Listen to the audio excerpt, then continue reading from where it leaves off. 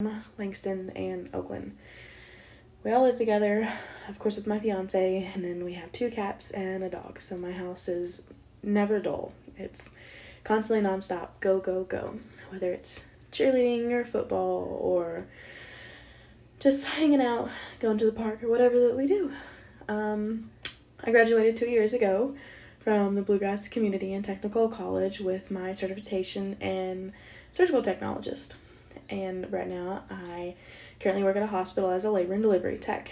It's pretty exciting bringing babies into the world. It gives you a feeling of enjoyment knowing that you're helping somebody through that journey of their life. Langston and Oakland. We all live together, of course, with my fiance, and then we have 2 cats and a dog. So my house is never dull. It's constantly nonstop, go, go, go. Whether it's cheerleading or football or just hanging out, going to the park or whatever that we do. I graduated 2 years ago from the Bluegrass Community and Technical College with my certification in surgical technologist. And right now I currently work at a hospital as a labor and delivery tech.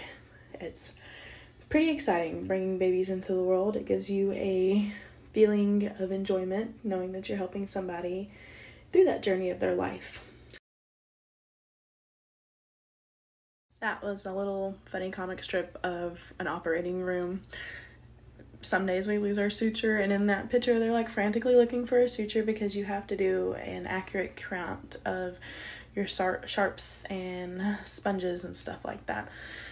I really enjoy it. However, I do plan on returning to school to become a registered nurse. That is currently what I'm in the process of doing. This is my first semester back into college and my first semester as well as midway. So far, I am enjoying it. I am nervous about returning back to school, but excited at the same time for a new opportunity for my family and to grow in my medical career. Here is a picture of one of my many hobbies that I enjoy doing.